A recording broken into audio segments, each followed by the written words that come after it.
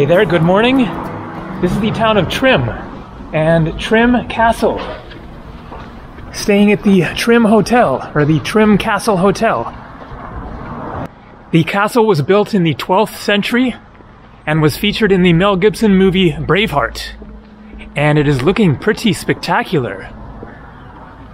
I like the older ones that have a bit more of a sort of a ruined feel to them, as opposed to the kind of more perfect castles. Braveheart, the movie. Braveheart, a movie starring Mel Gibson, was filmed in Trim during the summer of 1994. Gibson played the Scottish hero William Wallace.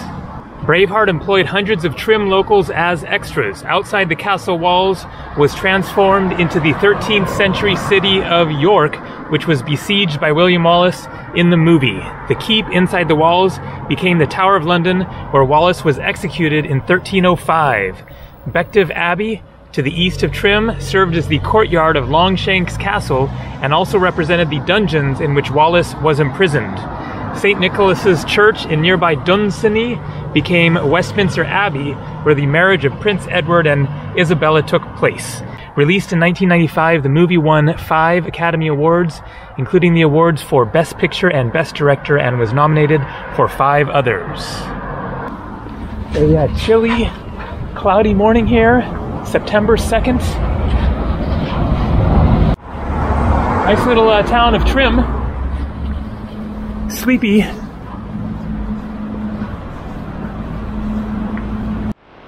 Here we go, Trim Castle. All right. It is a big one too.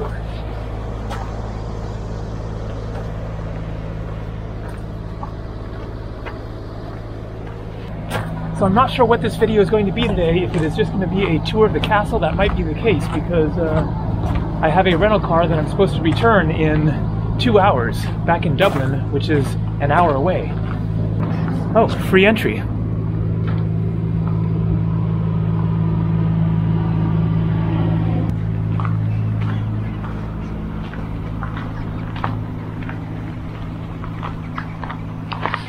Oh, but you can't go inside there, that's too bad. Because that looks amazing to explore in the interior of this massive tower.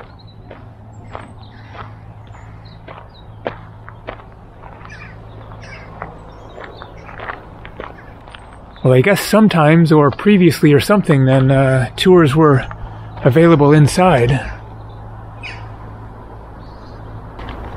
I guess closed because of COVID.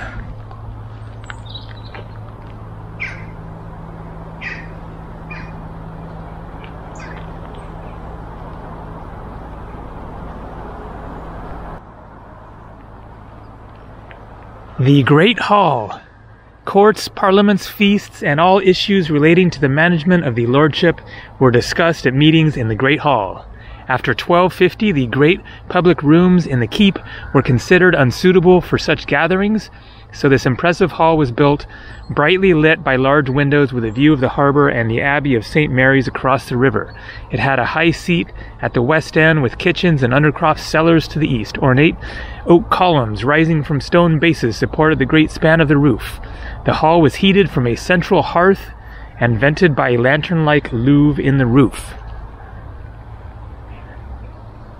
Imagine the festivities that occurred right here 800 years ago. The Solar, also called the Magdalen Tower, this is the strongest of the curtain wall towers. It defended the ford on the Boyne, from which the town Baal Atha Troim, the town of the ford of the Elder Tree, derives its name.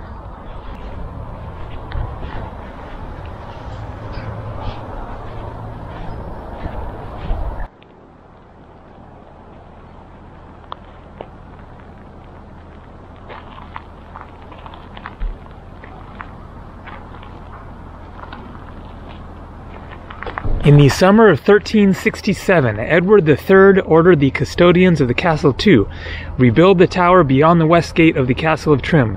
This work was required to prepare Trim Castle for its handover in 1368 to Edmund Mortimer and his wife Philippa. And so it would have looked very different from what you see left now, of course. Not just the structure, but the decoration, the carpeting, and chandeliers, and furniture, and paintings on the walls. The hearth, the fire crackling away. What a sight it must have been when it was in its full glory.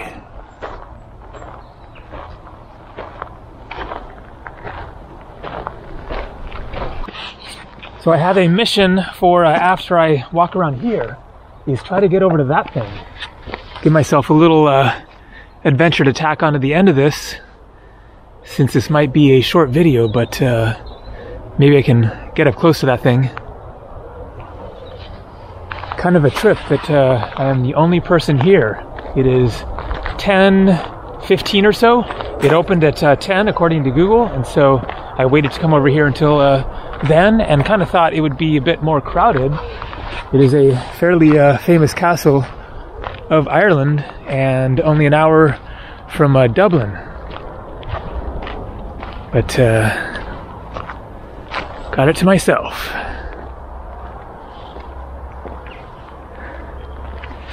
It is so kind of a tease to not be able to go inside, walk around in those rooms, get the views from up high. I wonder how much of it is actually accessible. If you could get all the way up there, I can see like a railing type thing on the very top. Man, if you could actually go all the way up there to the top.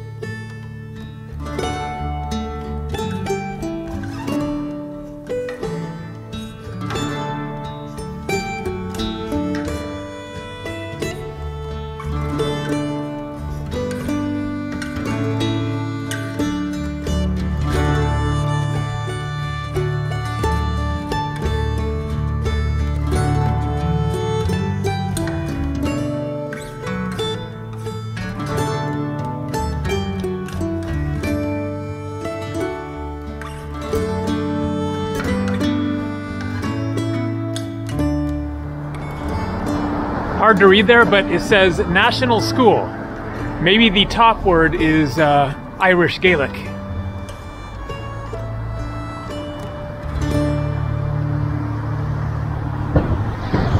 And then we have here Abbey Lane, not to be confused with Abbey Road. Let's see if this goes through to the spire or whatever that is. There it is. The army of Oliver Cromwell attacking St. Mary's Abbey, Trim Church, 1649. Image taken from window, St. Patrick Church Trim. So I guess a stained glass window in the church.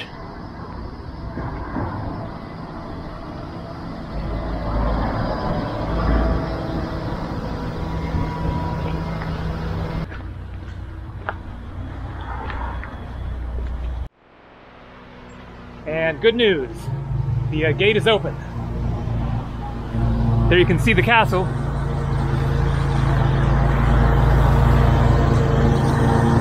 Pardon the noise.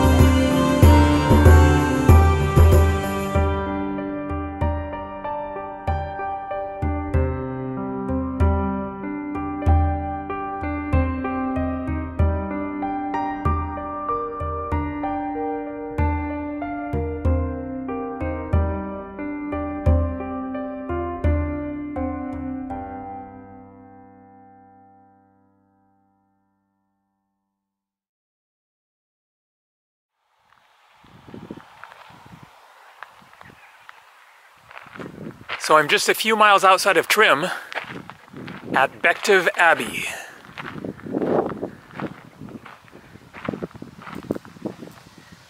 In 1147, this cistern abbey was founded as a daughter house of Mellifont Abbey. The community here was Anglo-Norman. In 1386, men of Irish birth were effectively barred from entering the monastery. The cloister and the domestic buildings where the monks lived and worked were rebuilt on a smaller scale in the 15th century. After Bective was dissolved in 1536 as part of the campaign by Henry VIII to control the wealth and power of the church, the complex was converted into a great mansion with the insertion of new fireplaces, chimneys, and large stone windows.